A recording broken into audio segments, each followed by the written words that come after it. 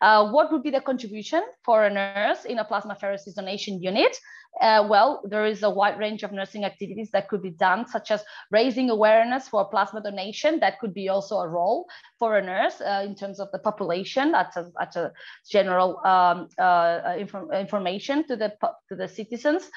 Developing a curriculum for nurses in plasma collection centers, including that physicians define the criteria for donor assessments, delegate donor examination to train healthcare professionals, or also physicians available on call instead of being present, as we mentioned before.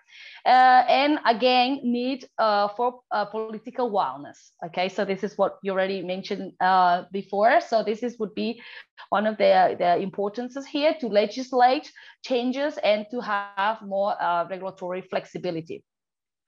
Obviously, then calling policymakers at the national and EU level, as we already mentioned before, would be a good way to start creating this position, and as there could be differences in different countries in Europe.